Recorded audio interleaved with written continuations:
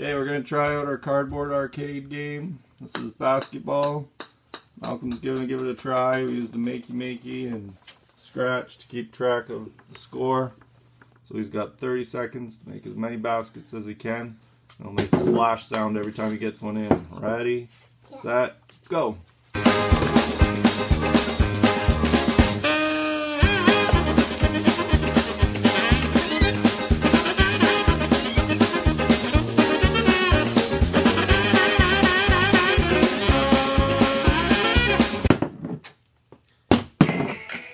The time means game over. This is dance time.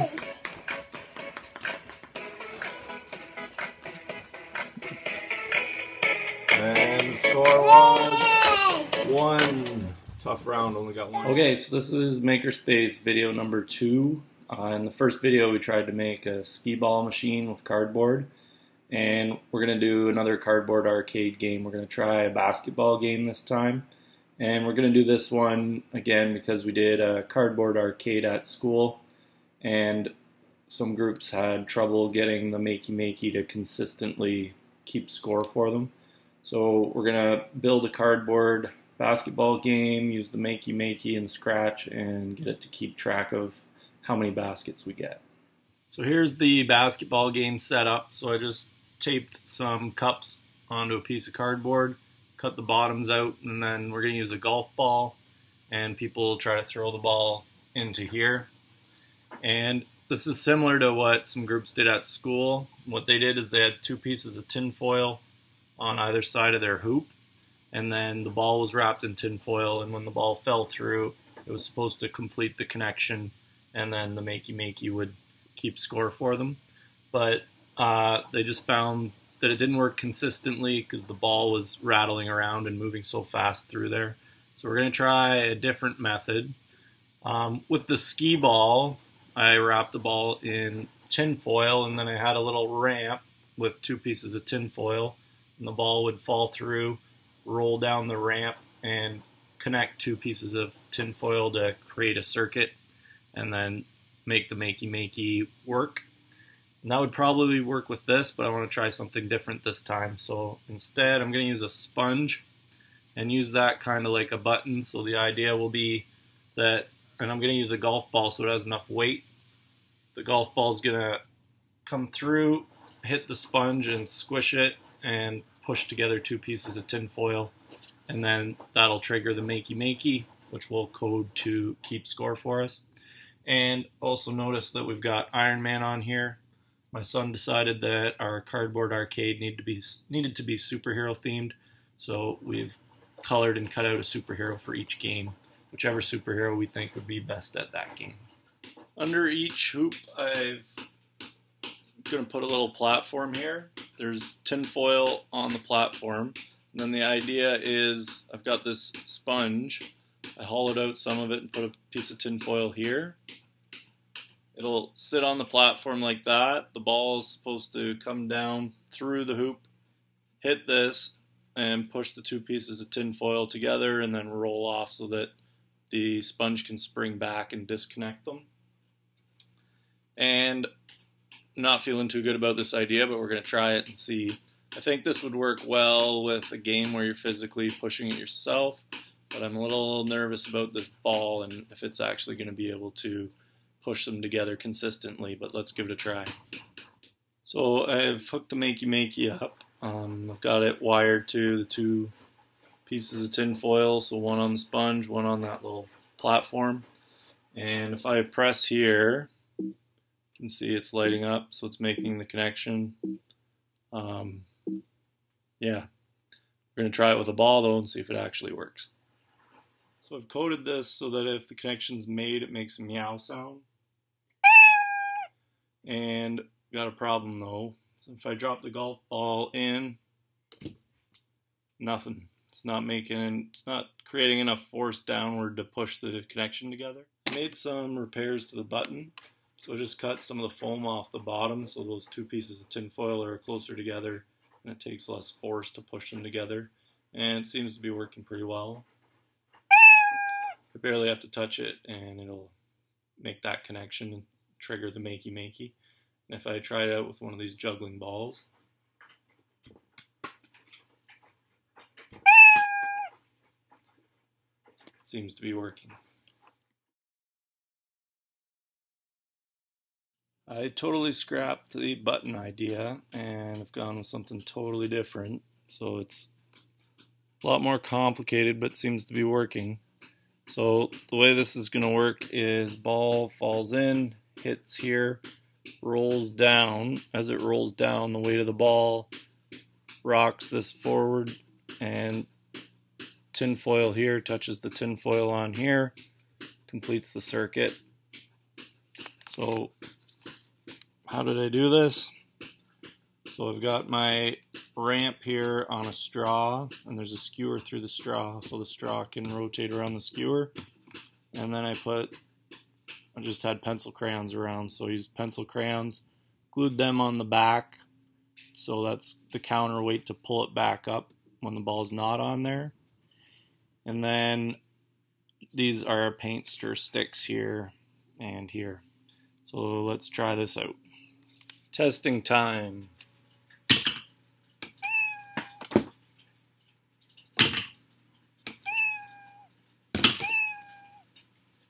Seems to be working. This design is overly complicated, which I don't really like, but it seems to be working. And the reason I think it's working is that it holds this connection long enough, so this is going to be connected the whole time it takes for the ball to roll down, whereas before it was just hitting and dropping off, and I don't think it was holding the connection long enough, and that's why it was having the problems getting the Makey Makey to run. So one of the issues I'm going to have with this, though, is you could miss a shot and it still could drop down and knock this, and you'd score a point even though it didn't go through the hoop. So I'm going to work on a solution for that next. This is what I came up with to make sure the scoring device doesn't get accidentally tripped. So I just covered it with this ramp, and this also will act to bring the ball back to the shooter in case you miss. So if I miss, ball rolls back to me, or if I get it in, the ball rolls down the ramp and pops back out the bottom. Okay, we're going to build the code for our basketball game. So we're going to use, under our control, we're going to use an if-then block. And it's going to be sensing if the space key is pressed.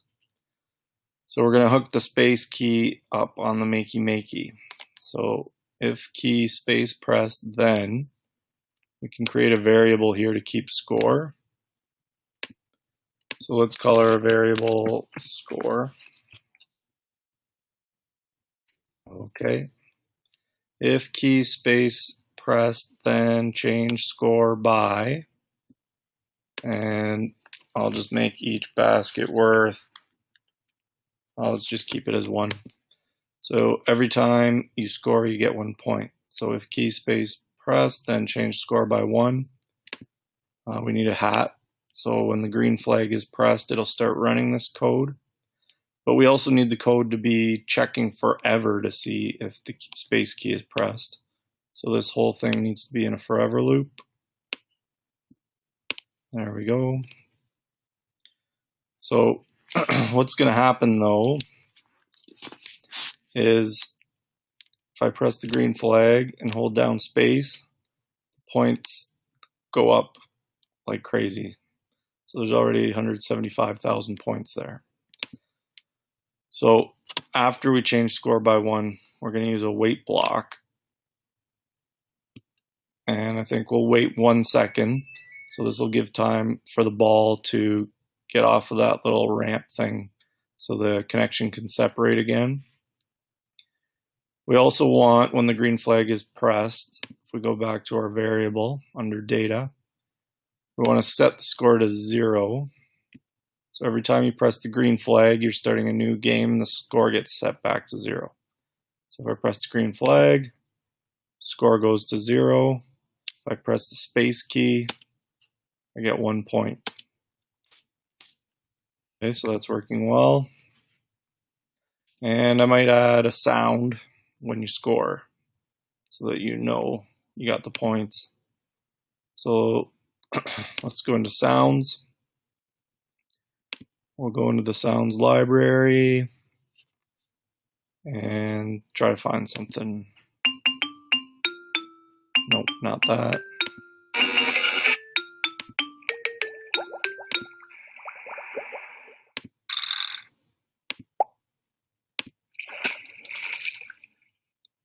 So let's add this plunge sound. Since you just made a hoop, you just splashed it. So you plunged. So we go to our script. We'll play sound plunge. Change score by 1. Play sound plunge. Wait 1 second. Actually, we'll play sound plunge until done. Change score by 1. Wait 1 second. So if I press the green flag, press space. There you go.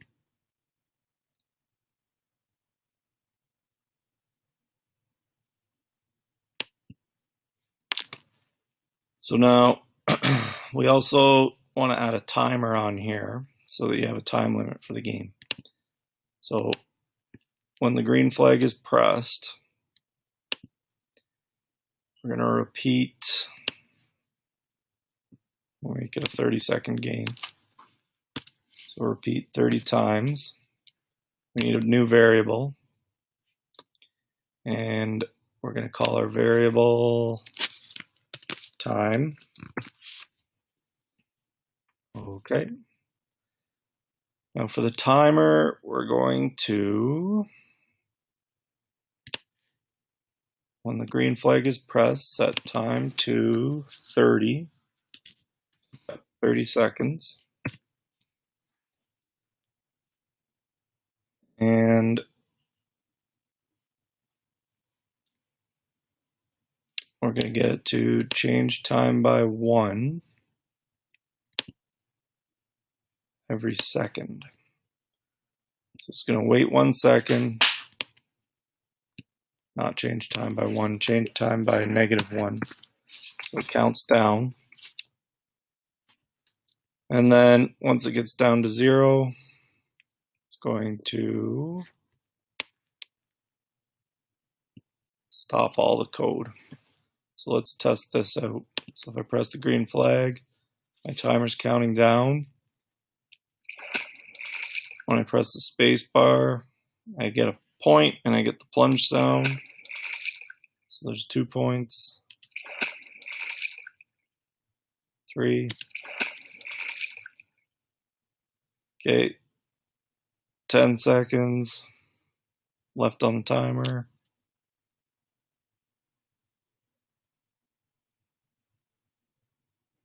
The timer's at 0 now, so if I press space, nothing's happening, so the game's done.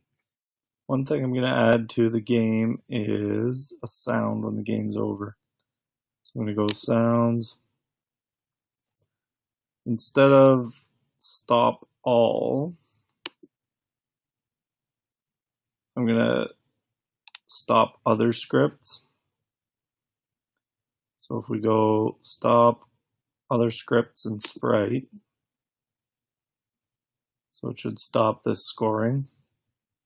And then I want it to play a sound. So I'm going to grab a sound. So at the end of the game, it's going to play. It's going to play this dance around sound.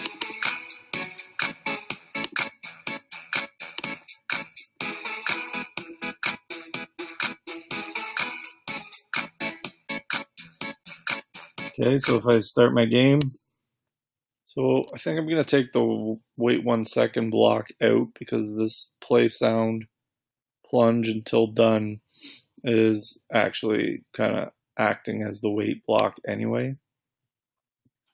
So I'm going to get rid of that. If I test it out, when I press the space bar, I just get 1 point at a time. You can't score a second point until the plunge sound is done. So I think that'll work well with the basketball game. So we're going to try out the basketball game. I showed my designs that didn't work because I really find that with elementary kids, once they have a design in mind and it doesn't work, they really struggle with that redesign. So I wanted to show how I tried out a design, but I didn't marry myself to it. Once I found out it wasn't going to work, I scrapped it and went with something else. We're going to play the game now. So every time I get the golf ball in the basket, I should get 1 point, and you'll hear that splash sound. And I also, with this challenge, I wanted to try and create a game with the Makey Makey where the ball didn't have to be conductive. So that's what we were going for here. So we'll start our Scratch program and give it a try.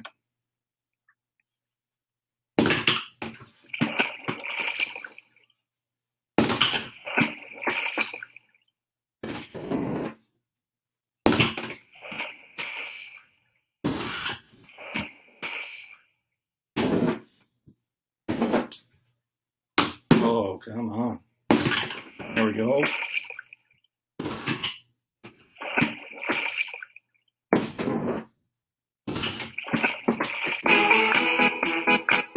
All right, so I got 6. Not bad.